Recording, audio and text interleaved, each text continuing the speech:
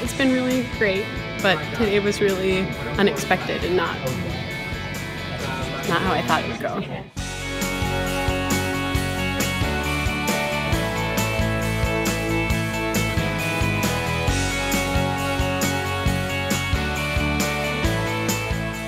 I got through 16 and I felt like there was a good 10 miles still left in the body, and this old hamstring injury, I started to feel it, and I thought, it's okay, just back off, you know.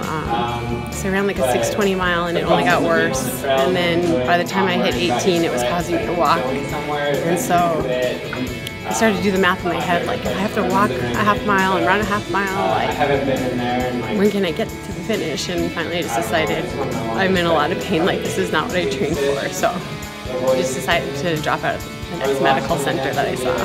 I know it was the right call because I'm in a lot of pain right now, but it's just, I just really wanted to finish, so I don't know, I've never dropped out of a marathon before, it doesn't feel good.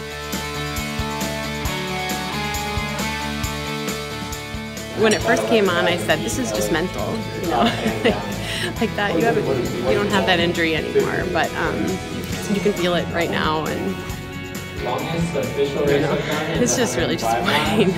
But it was really fun until then. I think 2:30 something was possible, so that's like a good takeaway. But I don't know. There's other things I want to do, and so yeah, I just wish I had done it today.